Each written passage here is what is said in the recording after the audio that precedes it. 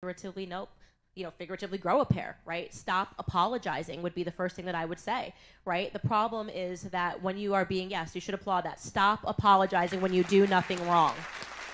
What's up, YouTube? Hope you guys are feeling good. Today, guys, we're back on to a new video. Today, we're going to check out Candace Owens' honest message to straight white males. Okay, let's check this out. So, it's kind of tough navigating the real world as a straight white male. It's so true. It's so sad. What is some of the best advice you could give a straight white male just trying to get through modern day America? This is honestly like the realest question I've ever been asked.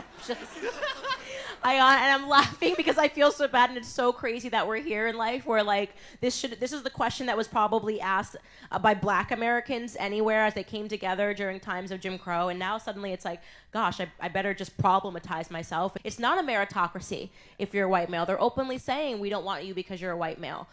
So I first want to validate this question 100% because, I mean, I just did Dr. Phil. I was sitting around with professors that were saying that they will not allow people into their school if they're white, right? Because it's just problematic to be white. So the first thing I would say is that bless the fact that we live in this country and that you can be entrepreneurial and you can start your own businesses and you don't have to worry about what other people think about you or whether or not they like you. The second thing is that every person who is being treated like that needs to figuratively grow a pair, right? Stop apologizing would be the first thing that I would say, right? The problem is that when you are being, yes, you should applaud that. Stop apologizing when you do nothing wrong.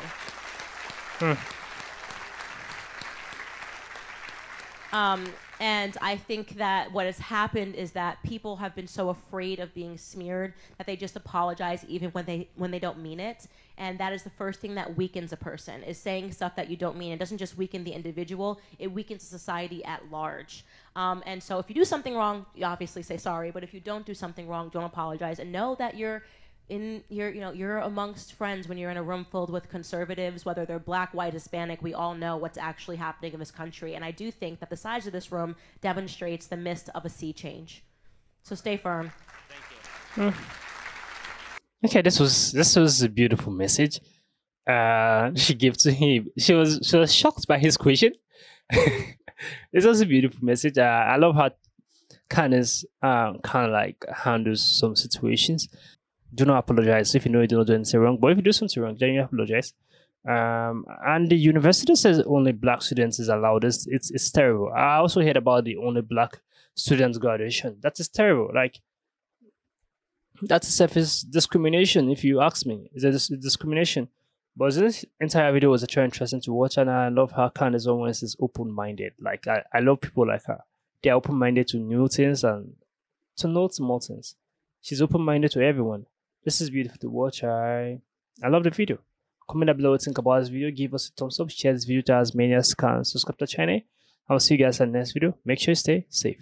I just want a bag like an old lady. I'm backwood smoking. I don't own papers. Pass that 808. That don't shake her. Oh, bitch, you know I'm grinding like a pro skater. Baby mama bugging. I'm so quick to hit ignore. Buku bitches in my bed. I got scales all